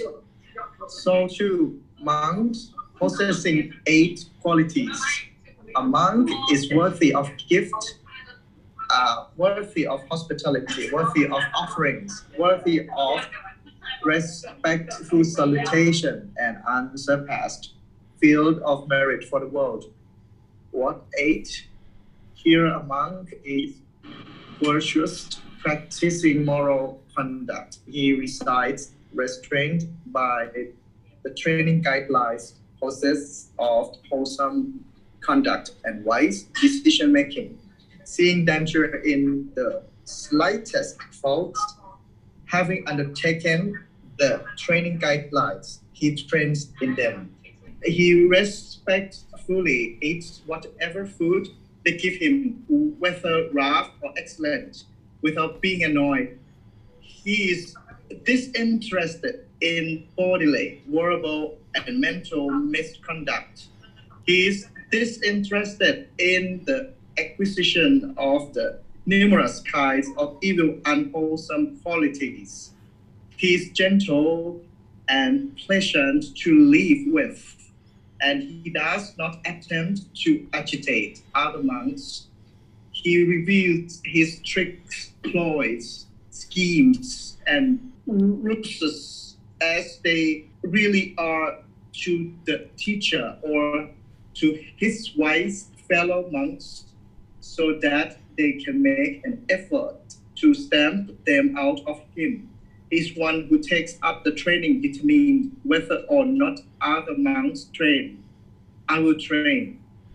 When moving, he moves only along a straight path. In this connection, this is the straight path. Right will, right intention, right speech, right action, right livelihood, right effort, right mindfulness, and right concentration. He has aroused energy just willingly. Let only my skin, sinews, and bones remain, and let the flesh and blood dry up in this body. But I will not relax the energy so long as I have not attained what can be attained by strength energy and effort. Possessing these 8 qualities, a monk is worthy of gifts, worthy of hospitality, worthy of offerings, worthy of respectful salutation, and unsurpassed field of merit for the world. All right. Thank you, sir. All right. So here, a number of these we've already been discussing to a certain degree, particularly this first one about virtuous conduct. This one is pretty self-explanatory, that if you're making offerings to a teacher of food, that they should be willing to just eat it, and food is just to sustain the body. But if there's central desire there, they might only have preference for one type of food or another. And if they're annoyed, then they're not yet enlightened. So the Buddha is saying, you should look for a teacher that when you offer them food, that they're willing to eat whatever is offered to them. Now, given nowadays that we have different practitioners who are moving to plant-based food supplies. So for example, if somebody offered me food that had meat in it, I would accept the offering, and I would probably give that to somebody else who might choose to eat that, but I wouldn't eat it myself. But I wouldn't be annoyed that somebody made that offering to me. So it doesn't mean that an individual who receives an offering of food has to absolutely eat everything that's given to them, but there shouldn't be this annoyment, right? So I've actually had students sometimes not knowing me very well, might be the first time they've met me or second time they've offered me food. They've given me some food that had meat in it, and then I took a bite out of it because it looked like a croissant actually, but it had a hot dog in the middle of the croissant. And then I was like, oh wow, that's got meat in it. Okay, well, I'm not going to eat that. But there shouldn't be this annoyment when the mind experiences this. So they should just be pleased with whatever offers been offered to them, and then eat whatever food is needed for them. So in this case, if somebody was offered meat when they don't eat meat, they shouldn't be annoyed. They should be able to choose to do something else with that, but they should still be appreciative of the offer and that this student has practiced generosity. Then this disinterest in bodily, verbal, and mental misconduct. This is around the moral conduct. He is gentle and pleasant to live with, doesn't attempt to agitate other monks, because during the lifetime of the Buddha, all these monks were essentially cohabitating together in various places. So an individual who's close to enlightenment or enlightened would be gentle and pleasant to live with. There wouldn't be this agitation or trying to agitate other people. Even though if they are agitated, they're causing it themselves, but you shouldn't be doing things like playing loud music all the time, or banging things at 2 a.m. in the morning and things like this. Even though if someone got angry or agitated at that, they're causing it through their own craving, but you understanding the teachings, you wouldn't be doing those things because you're not interested in creating difficulties in the environment. This revealing tricks, ploys, schemes, and ruses, this is where, like, if somebody is kind of like malicious, or they can kind of hide things, or they can do things, very tricky things. When you're living amongst a community of ordained practitioners, those other practitioners are there to really help you on your journey. And what the Buddha is saying here is essentially to admit to the teacher, like, yeah, I know I'm not supposed to eat after 12 o'clock as part of the teachings of the Buddha, but I've been sneaking this donut every day at 2 p.m., and the way that I do that is that I sneak into the bathroom and I eat it there, and whatever, right? Like, so any kind of tricks or ploys, the Buddha is saying, if you're really interested in getting to enlightenment, that somebody would divulge those kind of things when they're living in a communal environment, so that the other monks or the other ordained practitioners can help you to eliminate these tricks and ploys and schemes, so that you can more closely practice the teachings. And this is somebody who the Buddha is saying, yes, this is someone who you would like to support, someone who's willing to share with the teacher that they're doing these kinds of things. They're willing to admit their shortcomings, essentially. One who takes up training is determined, right? Even though other people are choosing not to train, that person is willing to train. So here in Thailand, there's about 300,000 monks, and not all of them are necessarily practicing very closely.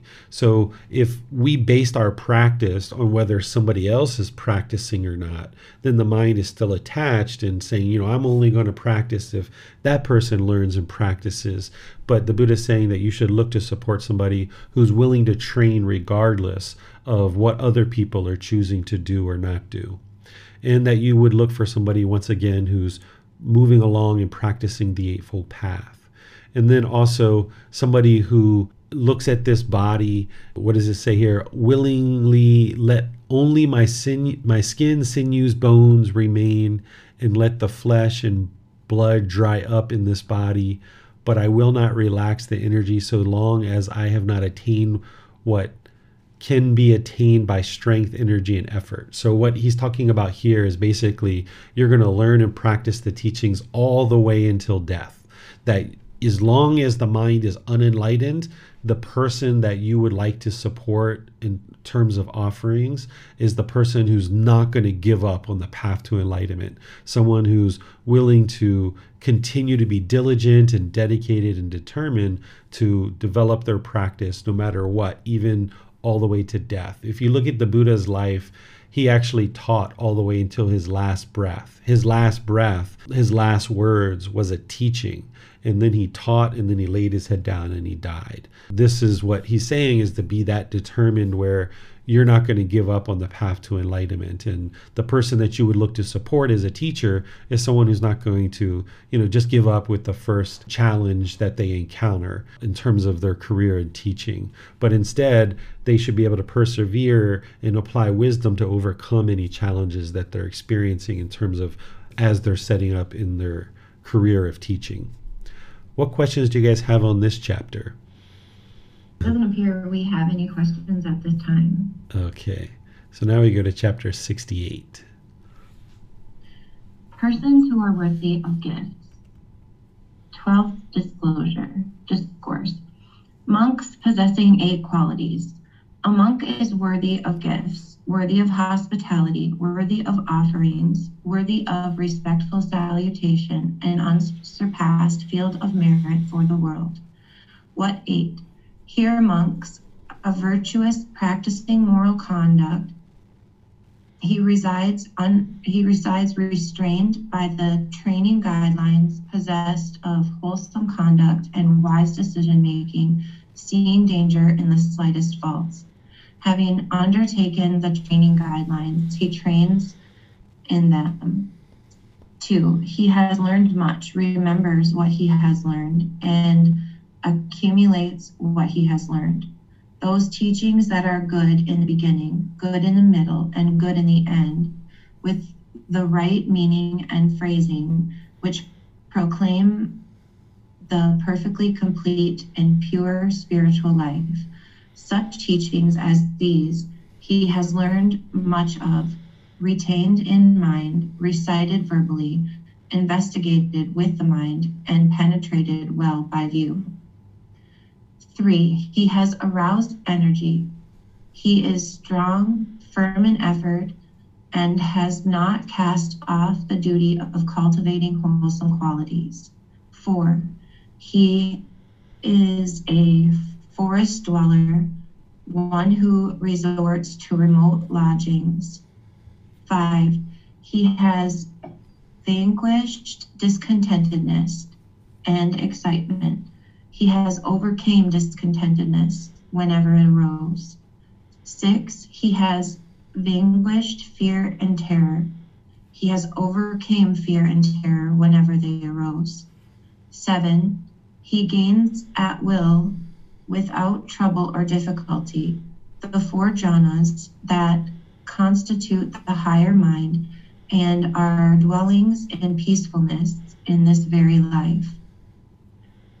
8, with the destruction of the taints, fetters, he has realized for himself, with direct knowledge, experience, in this very life, the taintless liberation of mind, liberation of wisdom, and having entered upon it, he resides in it. Possessing these 8 qualities, a monk is worthy of gifts, worthy of hospitality, worthy of offerings, worthy of respectful salutation, and unsurpassed field of merit for the world. All right. Thank you, Chrissy. I think what I'm going to do is just open up to whatever questions you guys have. Many of these we've already been talking about. Some of them are unique to this particular chapter, but let me just see which ones you guys have questions about. Okay, Miranda has her hand raised. Yes, thank you, ma'am. Sir, about number 6, this vanquishing fear and terror, is this something that is usually attained gradually and where we can notice the fading of the feelings of fear or terror? Yeah, everything on the path to enlightenment is all gradual training, gradual practice, gradual progress. So even the elimination of fear, because as the cravings are diminishing, if you have a really strong fear, that's not going to just pop out of the mind like that. There needs to be this gradual training. So like if you're afraid of the dark, or you're afraid of heights, or you're afraid of spiders, or any number of things, the mind needs gradual training to gradually let that craving go. So you'll notice this gradual diminishing of it. And then once you feel like it is gone, you should still put the mind in that situation, multiple times after that, just to be sure that it is actually gone. Okay. Yes, there is a fear of heights. I think you remember from the retreat this summer. Okay. Yes, that makes sense. Thank you, sir. You're welcome. It appears that's all the questions we have right now. Okay, so now we go to chapter 69. And I have Donnie, I think, is going to read this chapter. Yes, Chrissy. Persons who are worthy of gifts, 13 discourse. So too monks, possessing 5 qualities among is worthy of gifts, worthy of hospitality, worthy of offerings, worthy of respectful salutation, and unsurpassed view of merit for the world. What 5? He patiently endures forms, patiently endures sounds, patiently endures odors, patiently endures flavors, and patiently endures physical objects. 1. And how is it that a monk patiently endures forms? Here, when the monk sees the form with the eye, it does not become captivated by a tempting form and can concentrate his mind. It is in this way that the monk patiently endures forms. 2. And how is it that a monk patiently endures sounds? Here, when a monk hears a sound with the ear, it does not become captivated by a tempting sound and can concentrate his mind. It is in this way that a monk patiently endures sounds. 3. And how is it that a monk patiently endures odors? Here, when a monk smells an odor with the nose, it does not become captivated by a tempting odor and can concentrate his mind. It is in this way that the monk patiently endures odors. 4. And how is it that the monk patiently endures flavors? Here, when a monk experiences a flavor with the tongue, it does not become captivated by a tempting flavor and can concentrate his mind. It is in this way that the monk patiently endures flavors. 5. And how is it that the monk patiently endures physical objects? Here, when a monk feels a physical object with the body, it does not become captivated by a tempting physical object and can concentrate his mind. It is in this way that the monk patiently endures physical objects.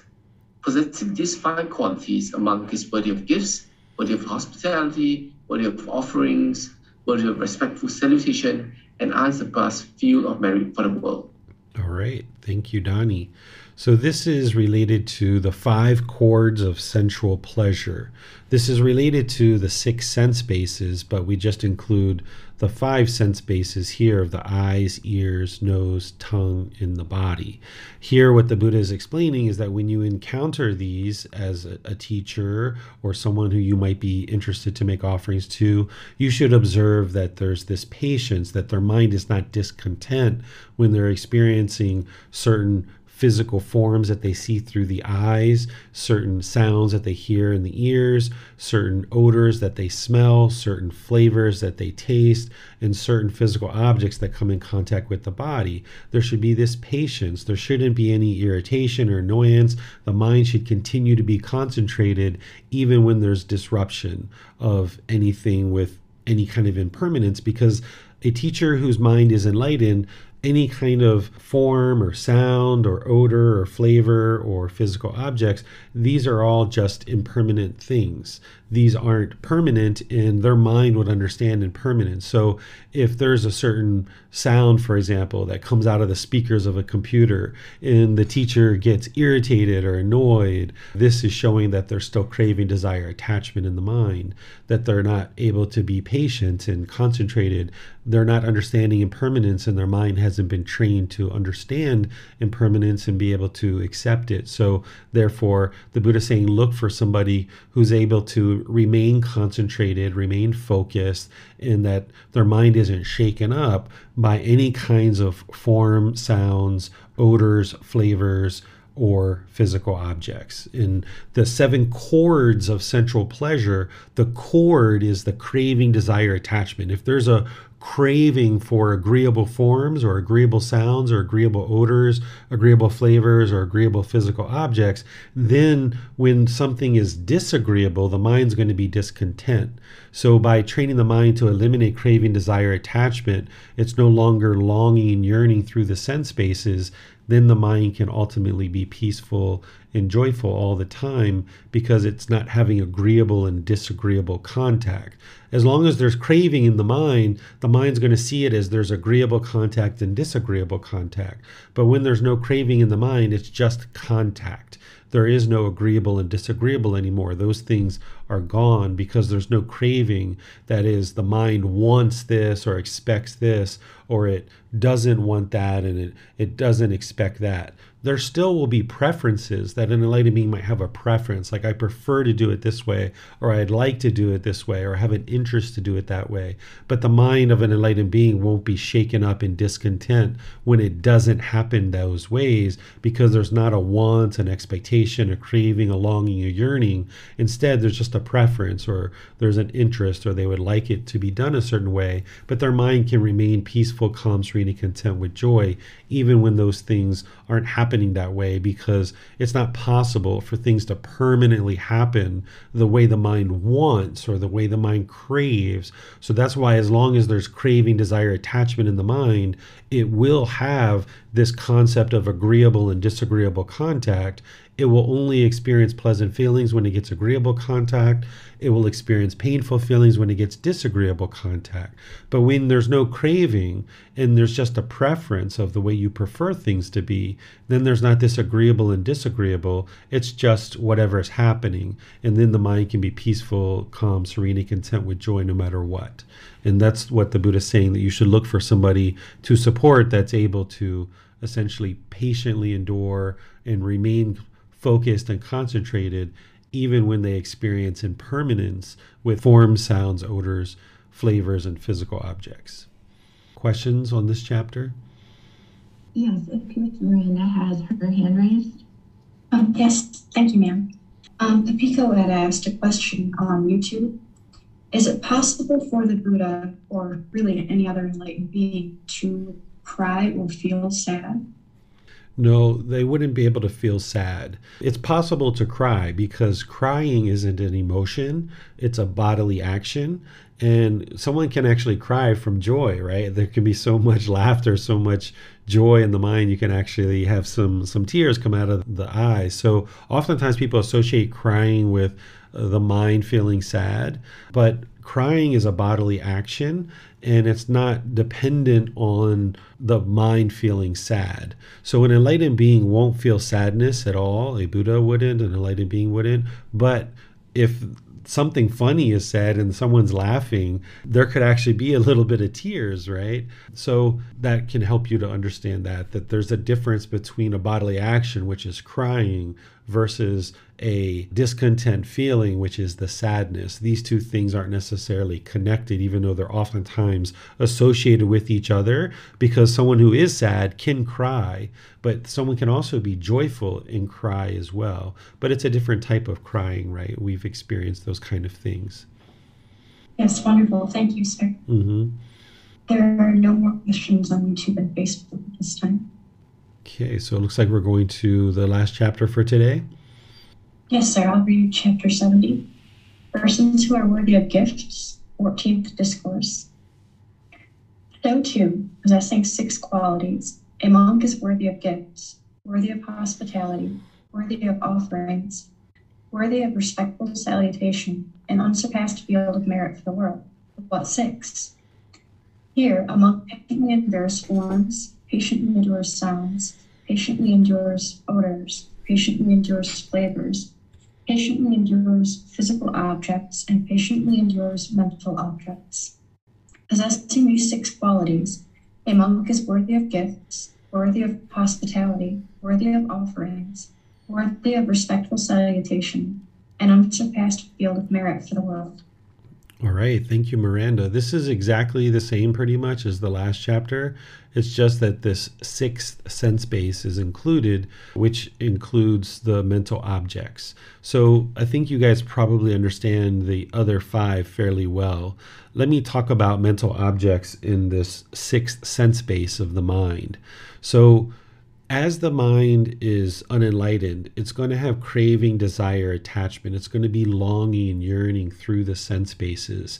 It's going to want agreeable contact because it has certain cravings in there. It's going to want to only see agreeable forms, smell agreeable odors. It's going to want and crave and long for certain sounds. It's going to want and crave and long for certain flavors and agreeable flavors, and as well as physical objects. And also mental objects. But then when that craving's in there, because it's chasing after pleasant feelings and wanting that agreeable contact, it's also then going to sometimes experience disagreeable contact because it can't permanently get its cravings fulfilled. So when it's experiencing disagreeable contact, it's going to experience painful feelings. So what these mental objects are, the way I describe them is like containers, right? But a way to understand the sixth sense base of the mind is that not only can you come in contact with forms, sounds, odors, flavors, and physical objects, but have you ever been sitting somewhere and you've been thinking about the past and something really pleasurable that's happened in the past or really painful that's happened in the past, and the mind is thinking about that? Maybe if it's something pleasurable, the mind might be longing and yearning for that pleasurable thing. And it's not content in the present moment because it's longing, oh gosh, I just wish I made all that money like I used to in the past. Or, oh gosh, I just wish I had that boyfriend or that girlfriend or that husband or that wife or that car or those shoes. I just really wish I had that again. The mind's not content in the present moment. It can also do the same thing about the future. Like say you're going on a holiday or a vacation or something, and it's like 4 weeks from now, and the mind's just longing and yearning like, oh man, I just can't wait to get out of work. 4 weeks from now, I'm going to be in the Bahamas, and I just can't wait to get on the beach and enjoy that cool air and that blue water. Oh man, that's so good. So the mind, because of its longing and yearning and craving through the mind itself, it can't be content in the present moment because it wants something outside of itself, either from the past or in the future. It wants something. And this is the mind longing and yearning and having certain mental objects like central desire in this case, or there's other mental objects as well. So those first five of the eyes, ears, nose, tongue, and body, I think you guys might understand the longing and yearning through those sense bases for form, sounds, odors, flavors, and physical objects. But I'd like to make sure that you understand how the mind longs within itself, and it has certain mental objects of where it's longing for the past or longing for the future. And then this is going to cause it discontentedness when it does this. And oh, by the way, this all relates to the Buddha describing who would be worthy of gifts as somebody who can patiently endure these things and that their mind isn't longing and yearning through these sense bases. But you would need to have an understanding of these sense bases in order to discern whether somebody's able to patiently endure them or not. So I'd like to be sure you guys understand what the mind sense base is so that you guys can determine this for yourself. So I'll open up to any questions that you guys have. I don't think we have any questions at this time, sir. Okay. Well, that's the last chapter for today, chapter 70. Next week, we're going to be in chapter 71 through chapters 80. And again, if you guys would like to read those beforehand, that's wonderful. You'll probably have certain questions based on those chapters. And then the week after that, we're going to be in chapters 81 through 88. And that's the end of the Pali Canon and English study group. It would have been a year and a half from the very beginning all the way until that particular class that we studied. And then we're going to be restarting the Pali Canon and English study group on January 28th, starting with volume 2, chapters 1 through 10. So we just have 2 more weeks here that we're finishing out this particular book, and then we'll be restarting from the very beginning. And somebody can come into this program at any time. You don't have to start from the beginning, because it's the group learning program, which is actually restarting tomorrow from the very beginning. That's a 7-month program that covers volume 1 of this book series, and that provides the framework and the foundation to understand the path to enlightenment. And then the Pali Canon and English study group kind of fills in and gives you more detail about this framework or this foundation that you understand as part of the group learning program. So you guys are welcome to attend the group learning program or the Pali Canon and English study group. And if you're listening to this on the replay with YouTube or Facebook or the podcast, you can understand that both of these programs are restarting, and you guys are welcome to attend live or continue to listen to the replays. I would like to thank all of you guys for joining. Thank you guys for reading. It's wonderful having moderators and students that are reading. This is really helpful for you guys to study in this way. And I can see a whole lot of care as you guys are helping each other through the class, and the moderators being very respectful and the students being very respectful. This is wonderful to see you guys practicing the teachings. So this is what we're going to be doing on Sunday and next Saturday. And then on Wednesday, I'm going to start the 4-part series on breathing mindfulness meditation, building students up from the very beginning to build up their breathing mindfulness meditation practice. So thank you all for joining. I'll see you in one of these future classes. Have a very lovely and wonderful rest of your day. Sawadee krap. Thank you for listening to this podcast. To provide support for this podcast, visit patreon.com/support Buddha. To access more teachings, visit buddhadailywisdom.com.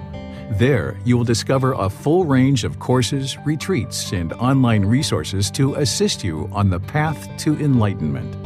Remember to establish a daily, consistent meditation practice, along with learning and practicing these teachings. A well-developed meditation practice is the foundation in which to train the mind to attain enlightenment.